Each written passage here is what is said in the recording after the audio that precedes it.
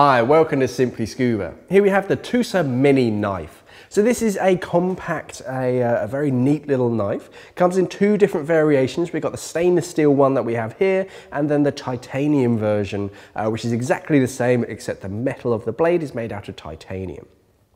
So it comes as standard with this tough plastic sheath with a handy little locking mechanism. So when that's down, you cannot remove the knife, so it's nice and safe.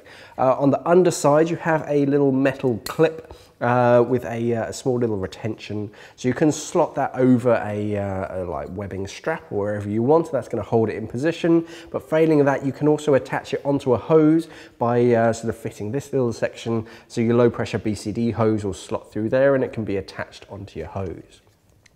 So the knife itself, it's nice and compact. You don't need big old knives like you used to.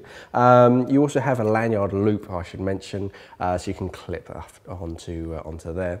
But the knife itself, just pushing that little locking mechanism just allows the knife to come out, grab hold of it, pull it out, and there you have the knife itself. So nice and compact, you don't need anything big, as I said. You've got the serrated edge along the top and then the straight cutting edge along the bottom and a pointed tip.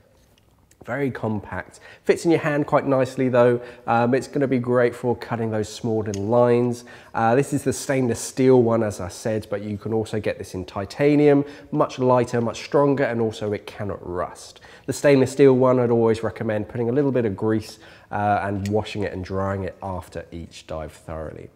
So a compact little knife, very reliable, very tough little fella. This is the TUSA Mini knife. If you missed our latest episode of Weird Wednesday, you can click on the link at the top to watch that. Thanks for watching and safe diving.